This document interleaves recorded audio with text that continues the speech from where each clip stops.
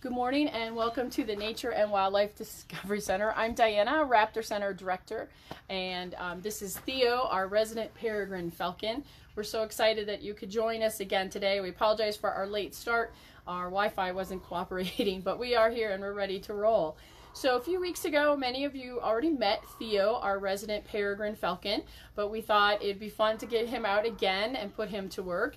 So we'll talk a little bit about Theo today. Just to remind everyone, Theo is a non-releasable or handicapped bird of prey.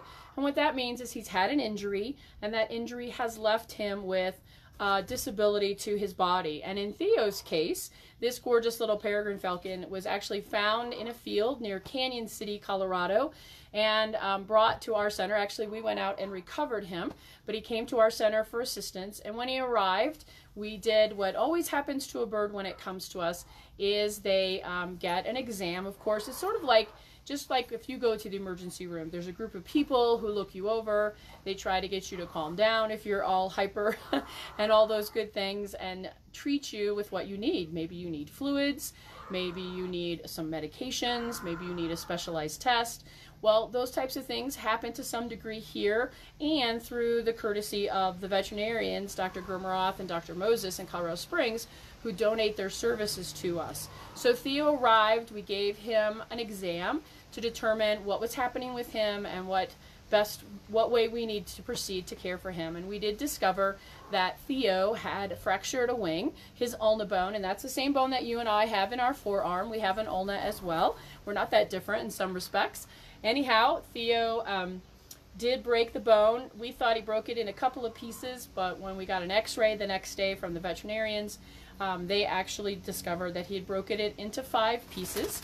It did take many weeks for the fracture to heal. The veterinarian at our time, Dr. Ottersberg was our vet then, he did do surgery, and he did run a steel pin through Theo's wing and to hold all of the pieces of bone together while they mended. And it took a very long time. And actually, at the end of the process, Dr. Ottersberg even used laser therapy to stimulate the tissue to help it to heal. So finally it did all mend, and we knew pretty much from day one after Dr. Ottersberg's initial diagnosis that Theo most likely was not going to be able to fly properly again. Being a peregrine, his job of course is hunting other animals, in particular birds, and peregrines are the fastest birds on the planet. These guys, when they're diving on their prey, that's their strategy. They hunt from above, and when they spot their prey below them, either on the ground or in the air, they go into a high-speed dive, or stoop as it's called.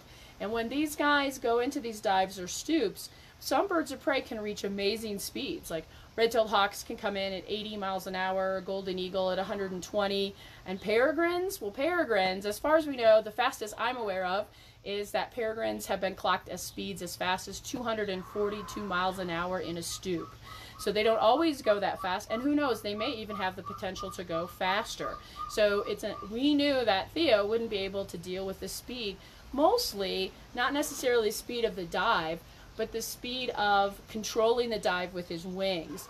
When peregrines are in these stoops and they pull out of them, they are pulling an amazing amount of gravitational force, or G's we call it, G-force. And for us, if we're in a situation in a plane or an aircraft or a spaceship and we're going faster than about 9 G's, we will pass out. Our body can't handle it, we'll pass out from the experience, and we may even suffer internal injuries from it.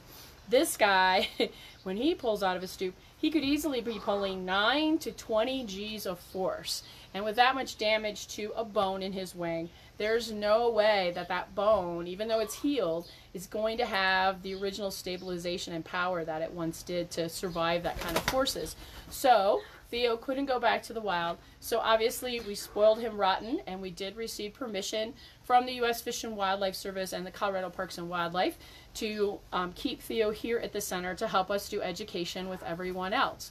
Well, one of the most fascinating things, and I talk about birds of prey all the time, and I tend to just talk about bird of prey characteristics because they're phenomenal. But you know, birds in general are just amazing creatures. Oh, he's going to do one little, are you going to cast your pellet? Let's see. He may cast his pellet. I That's kind of what he looks like he's trying to do. And if you're not familiar with a pellet, when a bird eats food, especially a bird of prey, when they ingest their food, maybe a rat, maybe a songbird, maybe a snake, depends on the bird of prey, they tend to eat all of it. So they'll swallow bones and fur and teeth, toenails, muscles, organs, you name it. If it's part of the animal and it's small enough to, he can break down small enough to get it down into his stomach, he'll swallow it. But not all of those foods that he swallows, all of that body parts, can actually be broken down by his stomach acids. So things like bones and fur and feathers, teeth, toenails, scales, exoskeleton, all of those type of things get left in the stomach. And the stomach is a very powerful muscle in a bird of prey. It's very muscular, kind of gizzard, if you will, and all that leftover stuff gets compacted. The stomach compacts it into a tight little ball, because as it's pushing things out into the intestines, it's still contracting, and it packs it tight. And when that ball is formed, we call it a pellet. And once that pellet's formed, the bird needs to get rid of it, so he regurgitates it. Now, all birds of prey regurgitate pellets, and actually a lot of other birds do as well. We see that ravens and crows that we care for here as well, they cast pellets. Other birds, songbirds sometimes eating a lot of insects, will cast pellets. So it's not just a bird of prey thing. A lot of birds will create a pellet. They're not always as fun as a bird of prey pellet full of little tiny bones and things, but it is still something that birds do to help them get rid of materials that are too large for them to pass through their digestive tract. So getting back to birds, I guess it was just a false alarm on his cast, but we'll see. Anyhow, birds in general are just fascinating. There's so many different types of birds worldwide, and birds have amazing characteristics that not everyone is really familiar with, but I think we're all familiar with one in particular, and that are feathers. I'm just going to turn Theo, let me see if he'll let me turn him around, and so you can see his whole beautiful, let me get his tail, so you can see all of his beautiful parts. He's just a handsome boy. Feathers are, of course, something unique to birds, and actually they're finding some evidence now that there were dinosaurs with feathers, so they're sort of the precursors to modern birds. So it's kind of exciting that they're finding more and more evidence that dinosaurs had feathers. I like that idea a lot. Actually, I like the whole idea that I'm working with a modern day dinosaur on my hand, so it's kind of fun. But feathers are an amazing creation. They do so much for a bird. And there's lots of different types of feathers. So when you look at the bird, you see the feathers on the outside of the body. And the feathers that are on his body, he'll probably nip me, but he has these small feathers that sort of create his shape. They outline his body, and they give him a lot of protection. They protect him from the elements because of the design of feathers. Different birds have different design to their feathers. There's so many differences between types of birds, but because of the way that feathers are put together, how they're shaped, how they're designed, it's kind of like a Velcro system in there. Feathers are actually water resistant. So if you were to spray water on most birds, you would just see that water sort of bead up and roll off of the feathers to help keep them dry. Also, feathers insulate. The outer feathers help to keep him dry, and then under those outer feathers, these coverts or coverlet feathers, there is actually another layer of softer feathers, especially in the winter months. They get in a heavy coat of down, and that helps to insulate them from the cold. But in the summertime, they lose that down, but still the layers of feathers on their body actually help to also insulate them from the heat. Now, a lot of times people think that feathers are just randomly placed on a bird's body.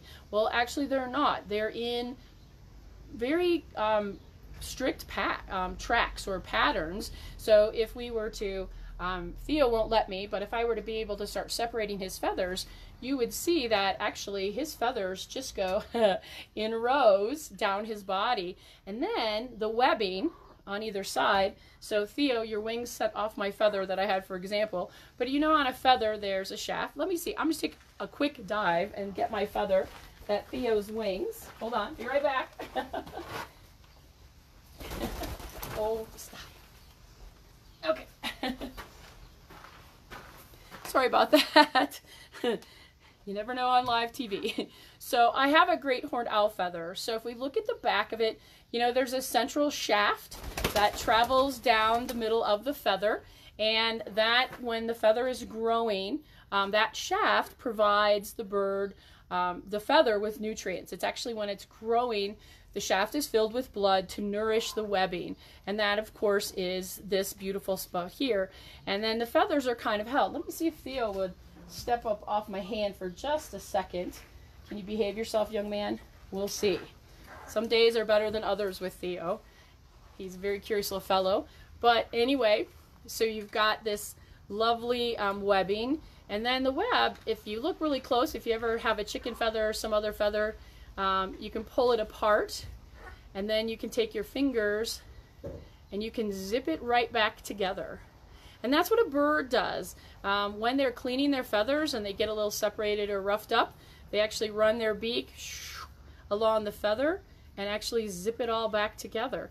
And that zipping action, which is little structures in there that actually help to hold it together, that's actually what helps the feather to be water resistant and keep the bird dry when it's out in the rain. Now, not all birds are as weatherproof as others.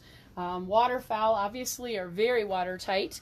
They have amazing feathers on their bellies that kind of wrap around the underside of their belly so that when they're floating on the water, they're dry. It's pretty amazing how well those feathers keep them dry.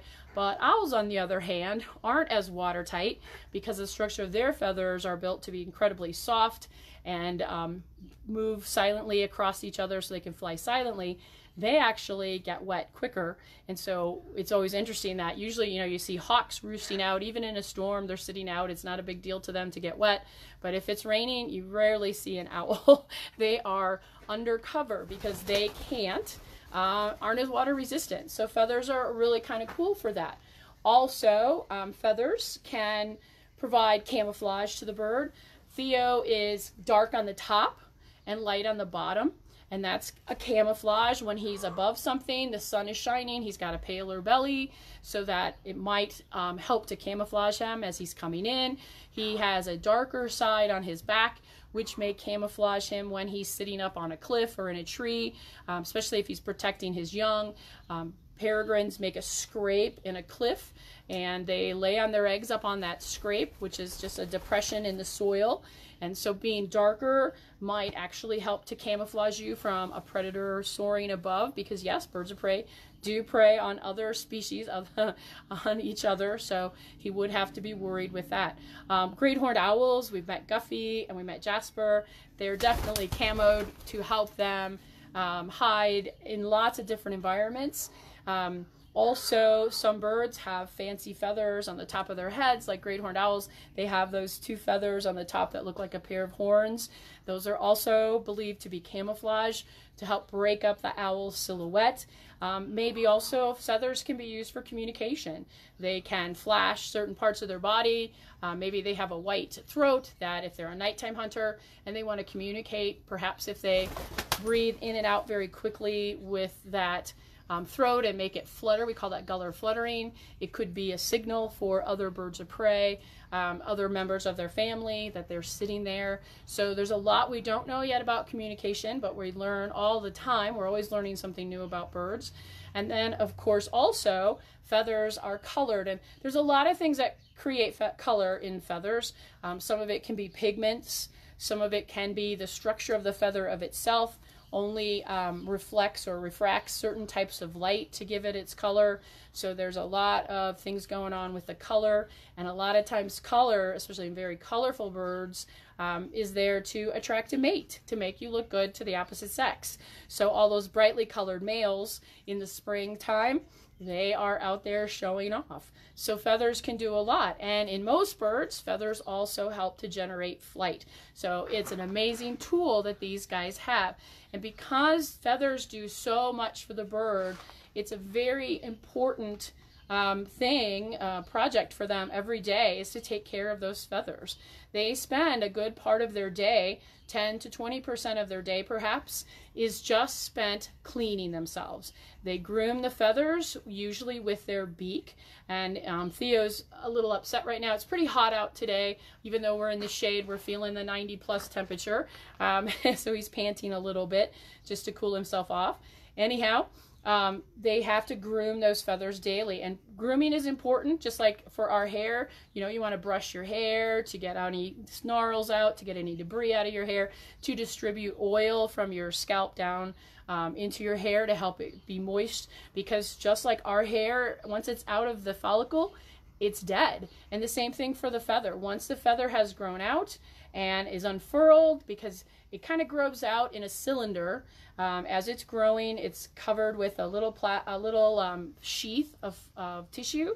And as the feather grows longer and longer, the bird will start to pull that sheath off and unfurl the webbing and groom it and get it into place. But once it is fully grown out and unfurled, the body takes the blood back from the shaft, and from that point on, the feather is dead. So the bird has to keep it moisturized and rejuvenated, and it does that in lots of ways. One, by grooming, helping to pass oils down from the skin to throughout the feather. And in some birds, like Theo, on the back near the base of their tail, right about here. Oh, that was my fault.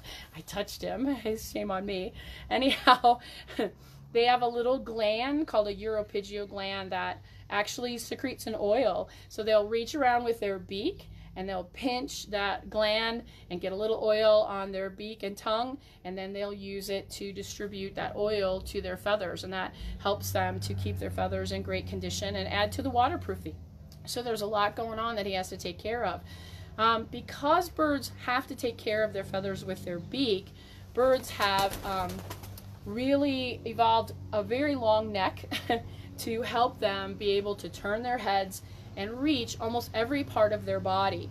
In fact, all the feathers on Theo's body, except for his head, are groomed by his beak. So he's one flexible guy. I mean, he gets down to these tail feathers by moving his neck to the side and grabbing the tail at the base and running the feather. It's just a phenomenal thing to watch a bird preen or groom itself, what they do with that beak. So what do you do with your head? Your beak doesn't reach up there. Well, you can groom the feathers on your head with your claws or your talons, and that's what a lot of birds do. Some birds for social behavior actually groom each other's heads. So a mated pair, they might spend some time grooming each other's heads. And some birds, this is so cool, on their middle claw, they actually have in raptors, or in hawks and falcons, and most of the owls, their middle toe actually has kind of a sharp edge on it, and that edge helps them to tear and pull against. But in some birds, not birds of prey, except for barn owls, but I know, let's see, members of the porwil family, like nighthawks and common porwils, those type of guys, they actually, on their middle claw, they have sort of a comb-like structure on that claw, and they actually use that to help them groom the feathers on their head. Especially barn owls use it to do their facial discs, and that's a really cool tool that they have to take care of their feathers. And then finally, of course, feathers are there for flying. So you want to take good care of your feathers, and feathers are critical for survival if you're a bird. They do molt. Birds do molt or replace their feathers as they wear out. They generally do the molting. In birds of prey, it's once a year, and that's usually after nesting season and before migration. They sort of want to get into the best shape they can going into winter. Also, it takes a lot of energy to go through a molt. They've got to grow a whole lot of new feathers in a very short time. In birds of prey, we see them molting in kind of actually cool patterns. They will molt equally on their wings so that their wings stay in balance when they fly. They usually, depending on the bird or the species, they'll start to molt. They'll drop one feather, their follicle will drop a feather, and then the new feather will start to grow in. And usually when it's about half grown, the next feather down will drop, and that one will start growing in, and they'll just kind of keep that going. And it takes them several weeks to get through all the feathers on their wing. And in particular, in birds of prey, they definitely every year will molt their primaries and secondaries on the wing, and those are those big long feathers. So as you see, there goes Theo. He's got his big long feathers on the end of his wing, and he needs to molt those annually because they get a lot of wear and tear, so he wants to replace those. They typically also will molt their tail on an annual basis because the tail gets a lot of wear and tear. Other places that we usually see them molting a lot of feathers once a year, the top of the wing where the air travels over the edge of the wing. Yep, there we go. As he opens up, you can see how the air would go right over the top there, and that would be a lot of wear and tear. So we often see that they'll molt those feathers on an annual basis. But other feathers on the body may not be molted annually. They may only molt certain feathers on their body once every 2 or 3 years. And if you ever come and visit us, or next time Akila's out, I'll try to show you a close-up of the feathers on her wings. The brown, there's so many shades of brown. And that's just because the feathers are all different ages. The really dark chocolate brown on her body feathers are the new ones, and the really pale colored ones are 2, 3, 4 years old, and she hasn't molted them or needed to because they're still in good shape. So feathers are critical to a bird, and they take good care of them, and we try to do the same.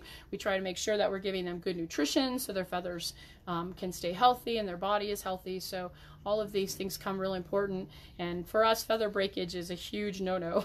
If we break a feather from an educational program or a treatment, we feel really bad because we know it's going to be a long time before that feather will get replaced. So we work very hard to protect feathers on the birds. Other things about birds, they all have amazing vision. They have large eyes, and depending on what they're hunting or searching for food. Some, of course, birds are plant eaters. Some eat animals. Some hunt fish. So they all have a different diet. Some eat both plants and animals. So it's kind of interesting. But their eyes are better than ours. Some of them are really great at seeing color. Day hunters in the birds of prey see very cool colors. Night hunters just see mostly in black and white because that's a more important tool to have in low light conditions. And also, their eyes can focus on different things at the same time. You and I have one point of focus. When we look at something, both eyes go and they focus on it. So everything around where I'm looking right at the camera, all of the stuff around me, I mean, I notice it moving, but it's not in focus. It's just sort of a motion to the side. So I have one point of focus. But Theo, this is amazing, he has 4 points of focus. He has one eye going this way, he has another point going this way, outside. He's got on the other side, same thing. One goes this way, one goes this way. He can notice 4 things in detail moving around him. Plus, he can track much faster than we can. The best way, let me think how, okay, when you watch a movie, movies are actually just a series of still images moving really fast, so our eye is tricked into think we're seeing movement. And when we watch a movie, it's running at about 30 pictures per second when we see it, and it looks nice and smooth to us. Well, when he's tracking something and it's moving, he sees twice as fast as we can. So for him to see a movie clearly, that movie would have to be moving at about, well, we wouldn't be able to notice a difference, but for him, he'd be tracking a movie at like 60 pictures per second. So he can track very, very well to spot his prey, and most birds have this. Think about all the birds that eat insects. I mean, you've got a phoebe chasing a mosquito. That's a tiny little object, but he has to track it very, very high rate of speed so that he can catch it. So their ability to track with their eyes is much more impressive than ours. So that's a really cool adaptation or tool that birds have. Also, birds have beaks. We've talked a little bit about beaks. Definitely for grooming your feathers. Actually, some birds have specialized beaks just for taking care of their feathers in addition to eating. And a bird's beak kind of dictates, or what he eats dictates the shape of the beak. I'm not sure which way. It's kind of like which came first, the chicken or the egg. But if you're ripping and tearing, a hook shape comes in great. If you're spearing fish like a heron, it's very nice to have that long spear-shaped beak. Or if you're a grazing bird like some of the ducks and geese are, you have a little flatter beak with serrations on the inside so that you can cut off the plants. So birds all have different adaptations to their beaks designed to help them eat a specific type of food. So beaks are really cool. Basically, the beak is just the nose and the mouth engineered together to help the bird eat. And that helps with efficiency. Also, efficiency is very important to these guys. They are very lightweight creatures. Theo weighs about 1.5 pounds. That's all that he weighs. And to help him weigh that little one, he's covered in feathers. Feathers are incredibly lightweight. That's another cool tool about them. Also, his whole body mass is pretty much concentrated in his little body here. All the big muscles, the muscles controlling the wing, the muscles controlling his legs, everything, all the big muscles are kind of centered towards the body. When you get out into the wings and his legs, most of the tissues out there are just tendons and ligaments helping to pull things, but that's just to keep him light and in balance. Also, his bones are hollow. So when he is flying, the bigger bones are hollow, so they reduce the body weight tremendously. If we took all Theo's bones and weighed them, when they were dry, they would probably just weigh a few ounces. So there's not a lot to being a bird. They're just amazing, amazing creatures. They also breathe more efficiently than we can. I know Theo's panting because he's hot. That's how he cools himself. But if you watch Theo breathe, it's kind of an interesting thing if you ever to be able to see them breathing internally. You and I, we breathe in, we breathe out. Our lungs, we have a diaphragm to help push the air in and out. It's in and out. Birds don't have diaphragms, so their air actually moves a little bit different. Theo takes a breath in, and actually the air goes into one side, into one lung. He takes another breath. The new air pushes the first breath further down into some things called air sacs. They have these literally sacs filled with air throughout their body cavity. They actually have 6 in their body cavity, and some of them actually, they also have them in their bones, and that helps them to distribute oxygen. So basically what's happening is Theo breathes in, the air goes in here, the air sacs are filled, some air is actually passed into the bone of his wing, and then he takes another breath, and the air pushes again through past the legs, back up into the other lung, into the other side of the air sacs, and then eventually it gets pushed out. So he breathes in a circular motion through his body. That means he's utilizing a lot more oxygen than we do when we breathe in and out. Also, moving that air through his body cools him. It actually helps him to keep cool. So when he's in flight, he's actually incredibly efficient because he's pumping, those chest muscles are pushing and actually helping him to push air through his body and cool himself off. So these guys have a lot of things going on to make them so incredible and special. And we didn't even get to feet. Of course, in birds of prey, those feet are huge and powerful, and they are for grasping prey. But in other birds, maybe they have these super long toes and pads or webbing between their toes so they can walk on lily pads, if you will, in the swamp. Or if they're a swimming bird, they have those webbed feet for actually paddling and swimming. So there's just a lot of things going on with birds, and they are so critical and important to our environment. We don't think about birds much sometimes. We see them everywhere. They live on every continent, including Antarctica. Hopefully you've seen some of the cool documentaries on the penguins. Oh my gosh. I got to visit a research station in Australia that studies the little penguins, or fairy penguins, and that was my first experience in the wild seeing penguins, and they were just the coolest birds. I was so happy I got to see them. I haven't made it to Antarctica yet, but you know, I still got time. So I'm hoping, I'd love to go and see those big emperor penguins walking around. Oh, it'd be so awesome. But they do enhance our lives. I mean, oh my gosh, it's fun to watch birds. It's definitely something that we want to attract into our gardens and our fields because so many birds eat insects. And if we think about it, they're an indicator species. Because some of them are so small and some of these guys are so specialized feeders, when something goes wrong with the planet, when something's not quite right where they are, it usually hits them. They're one of the first animals to be struck with some kind of disease or catastrophe, and they're really giving us a big warning. As our climate is changing, whether it's man-made or normal, that's up to you to decide, but it is changing. And birds are making changes too. So a lot of scientists are watching bird patterns and how they're responding to the changes that we see. So these guys are really quite magnificent. They're fun to watch. I know last night I was leaving the center and about 4 osprey were soaring over the river, and I just had to stop and watch. They were just so beautiful, and I was so jealous that they get to fly like that. Oh, wouldn't it be great if we could sprout wings and go? But it's just an amazing thing to be able to watch them and share their lives. I've had a great career so far with birds and I never tire of them, and I'm always excited to learn new things about them. And we do have some opportunities this summer for kids. We got the go-ahead to do summer camps. Yay! Governor Polis announced last week that it's okay for day camps to go into operations, so we are so excited. We'll be offering our camps this summer. We do have to make a few modifications to some of them, but most of them are going to be going. We have all kinds of safety things in place to make it happy and healthy for the kiddos to get outside and enjoy the summer. And Theo's ready to go to camp. He's ready. So if you want to learn more about our summer camps, you can visit us on our website at hikeandlearn.org.